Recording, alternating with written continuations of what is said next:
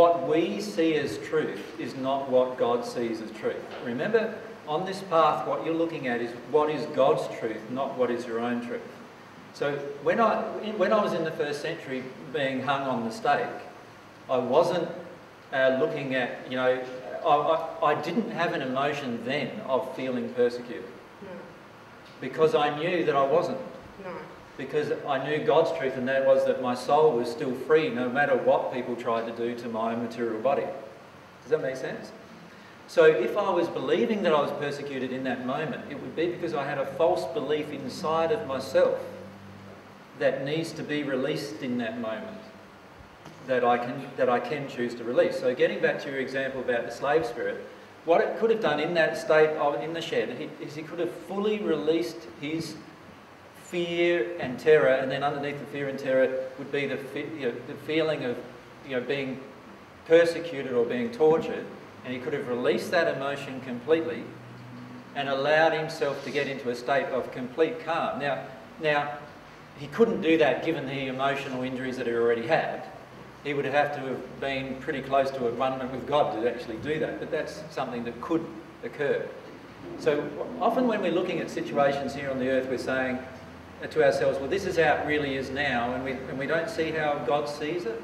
We're only seeing it how we're seeing it. So he could have chosen to go into his emotions, and if he released the causal emotion of being persecuted, the slave owner, the master, would have probably chosen another person to imprison in that way, rather than, if the master didn't change his emotion, he would have chosen another person rather than that person, because that person's law of attraction would have changed.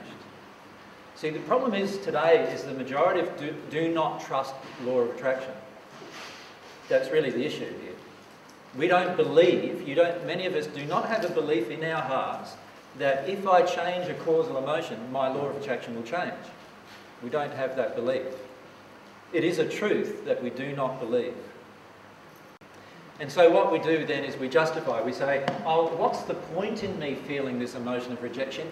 Nothing is going to change in my life if I feel that emotion. And I will have just cried for 4 weeks or 8 weeks or however long it's going to take to feel this emotion, and nothing will change. I don't have a hope or a belief inside of me that anything will change. But the truth is that if I do deal with that core emotion, something will actually change instantly, and I've never had that experience my entire life of seeing the relationship between changing a core emotion and seeing the law of attraction change. So until you have your first experience of your law of attraction changing, you won't believe what I'm saying to you until you go through that emotion. Does that yeah, I believe that. It's just, I'm just no, thinking... I'm sorry, but you do not. Your question tells me you do not.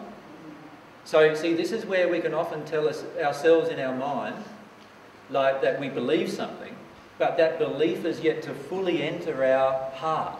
That belief has fully entered our heart. So in your case, you believe completely in your mind that if you change a core emotion, your law of attraction will change. But in your heart, which drove your question, you do not believe the law of attraction will affect even an event where a man is in prison being persecuted.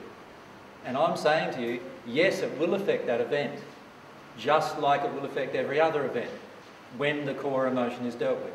Does that make sense? Whereas at the moment in your heart, you don't see how that can be the case.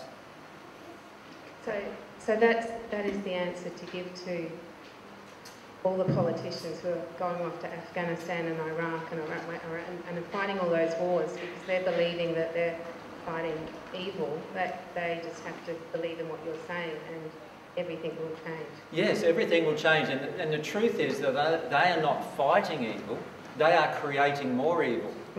That's what the truth is. And it's because of an emotion inside of themselves that they think they have the right to oppress another person in order to combat so-called evil, and they're actually now using evil to combat evil. That's what they're doing. And of course, it's never going to work. And that's why it never does work. And that's why all these wars keep on happening, keep on happening, keep on happening, keep on happening, because nobody wants to accept the truth. And it gets back down to this statement. If I'm getting the same results, then I'm not changing the cause. And there's that other statement, how does it go?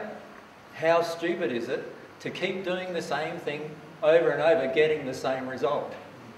And this is the trouble with the world today, is that we keep doing things, the same thing over and over and over and over and over again, hoping for a different result. And it's not going to happen that way. We need to actually start addressing it at the core level, the emotional level.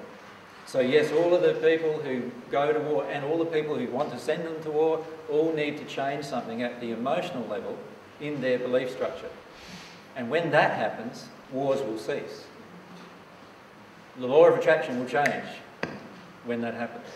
And that starts with each of us doing it ourselves.